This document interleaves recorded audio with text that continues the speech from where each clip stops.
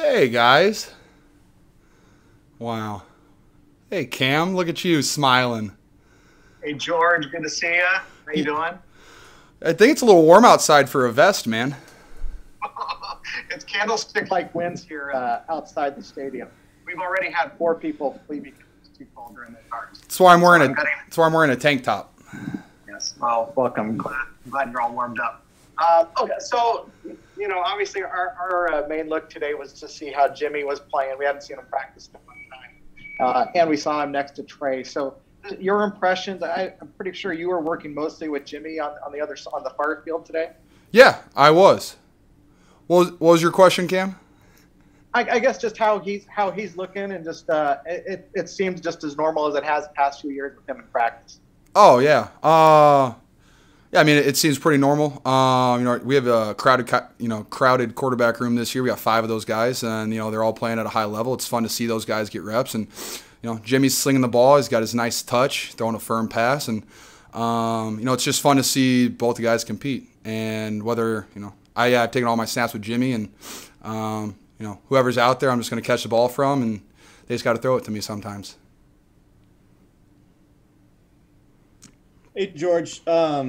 Obviously this part of the off-season program is voluntary, but you and along with a lot of other notable veterans are participating and participating in team drills specifically.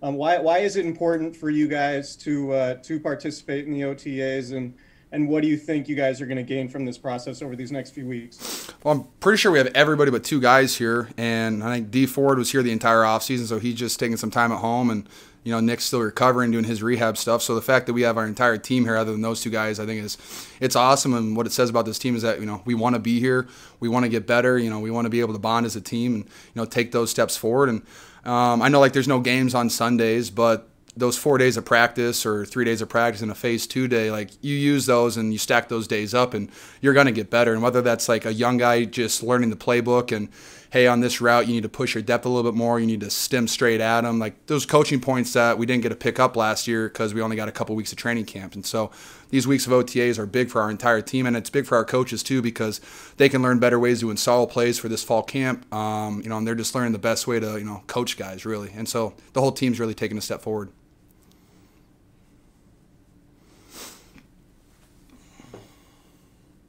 You have to call on someone else? Oh, come on, Tess. Hey, George. Hi. Are you driving? That's dangerous. No, I'm not. I'm Oh. just parked. Safety first. Although you haven't taken any reps with Trey, what's your general impression of him and how the quarterbacks are working together? Oh, I mean, he looks a little bit better than a rookie quarterback. He's out there, he's slinging it. I was really excited yesterday. He made an awesome throw on a play action. He found my rookie Josh Peterson on a far corner is what we call it, on a rollout, which is the last guy you'd throw it to on the play. And the fact that he found him in his first ever rollout was pretty cool. Just seeing him out there and trying to figure it out. I just like watching guys compete, like I said. And if you can pick up this offense as a rookie and be able to analyze it and throw it to the right guy, and at the same time overcome coaching to make a play, it's impressive. And so I just can't wait to see what these next couple OTAs days give Trey and allow him to continue to move forward. Hey, George, you've noted in the past that Jimmy isn't the world's greatest texter. And I just wonder, I mean, he went, his name was bandied about quite a bit this offseason, wasn't always good. I'm wondering whether you reached out to him, whether, you sort of caught, were affected by all the, mostly negative stuff that was being written about him, and whether you reached out and what your reaction, what his reactions were.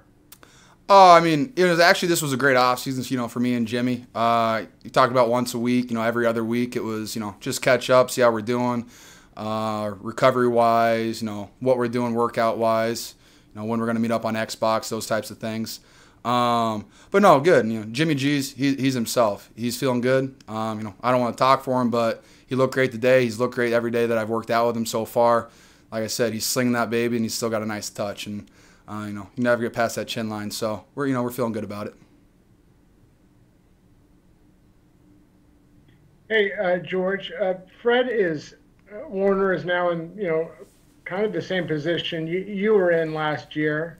And it seemed like maybe the discussions are kind of where they were before they heated up. Have you guys, I mean, I don't expect you to explain your conversations with them if you had them, but I don't know, generally speaking, have you given him advice as far as patience and don't be angry and, your time will come and all that? Oh, I mean, I don't like to pry myself in other people's business. I told him that if he has any questions, I'm just across the locker room or, just a text away. But, he's being a professional about it. He's showing up. He's working his tail off. And, he's the same Fred that he has been every single day that I've known him. He's first guy to break down the huddle. He's, first guy on the field, and you love to see that. And, I know that, it was definitely, it was a distraction last year to an extent, as much as it, you don't want it to be, but it is to an extent. But, Fred's handling it well, and he's just showing up to play football. So, I'm happy for that. And, it is what it is, and the time will come when it all happens.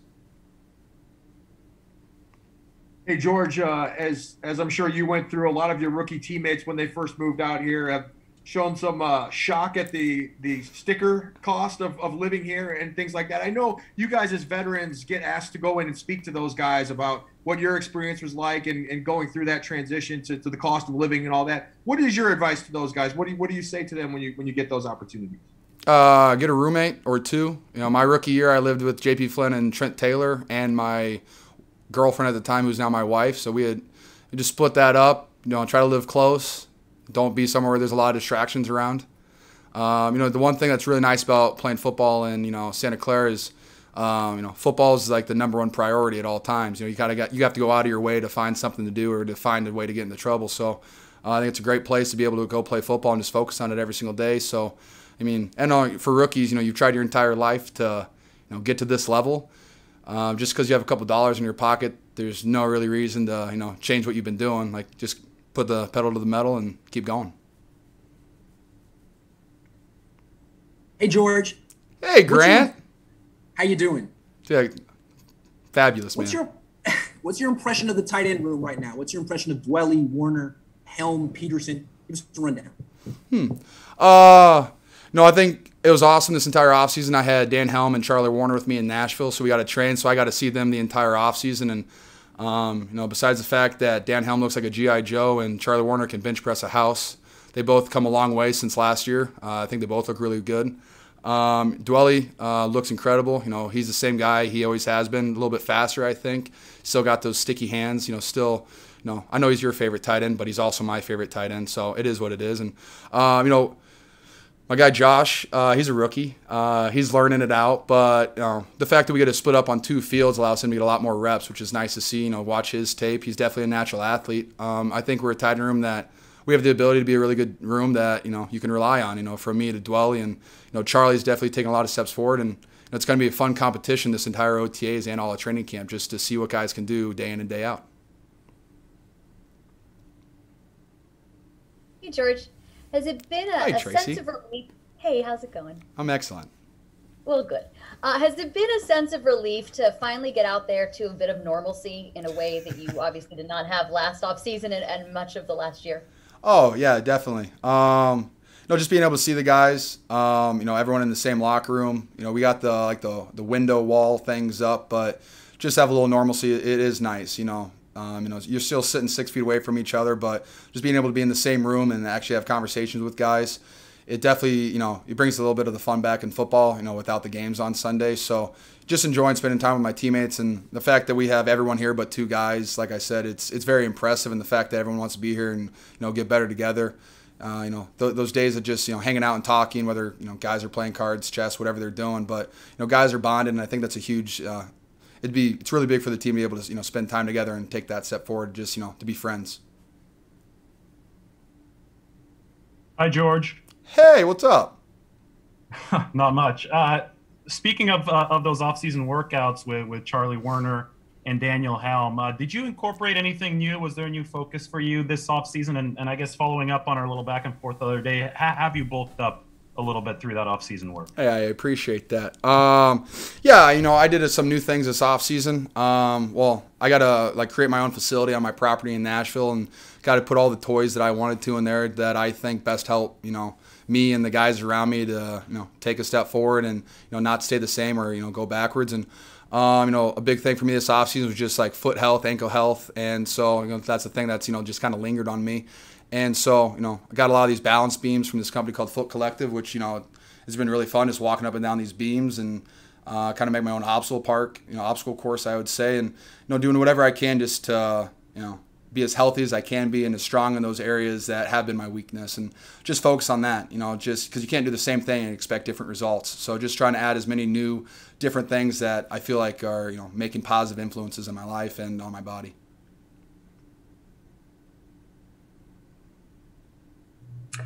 George, this is Kylan with Cron 4 News. How are you? I'm excellent. How are you?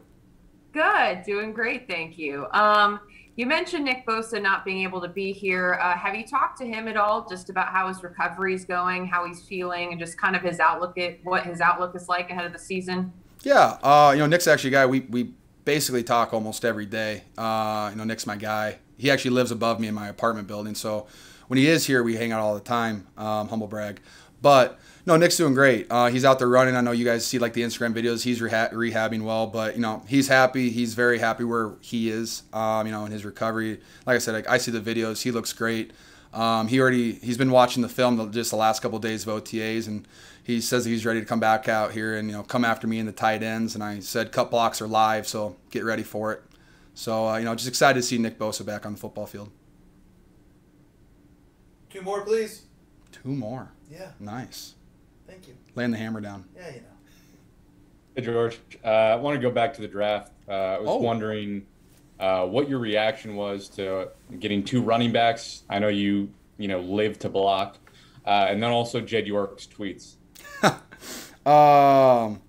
Yeah, I like drafting 2 running backs. I'm a huge fan of Trey. Just watching him in the in the playoffs or Big Ten championship game.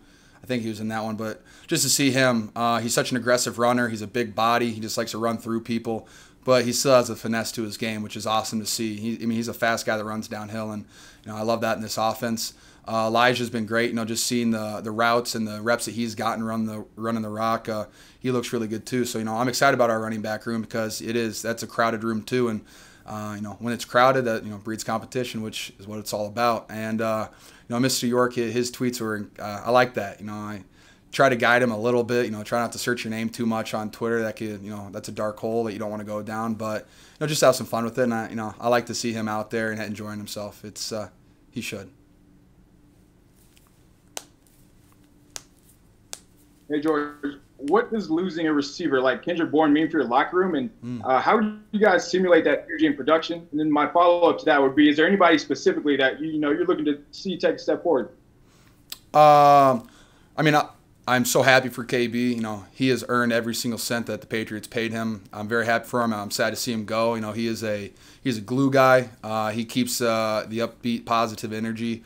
Every single day, he's consistent every single day. So that's something that you're definitely going to miss. But that just kind of puts the pressure on the young guys and the guys who are left in the room to step up and also take on that role. And I'm not asking anyone to be KB, but we got to have guys that step up and bring that positive energy and that positive vibe every single day. Because day in and day out of football, it gets harder, as the time goes on. And it's really easy to bring that energy one day, 2 days, but you can get in day 4, 5, 6, 7, 8 of camp, and you're in the season. That's hard. So.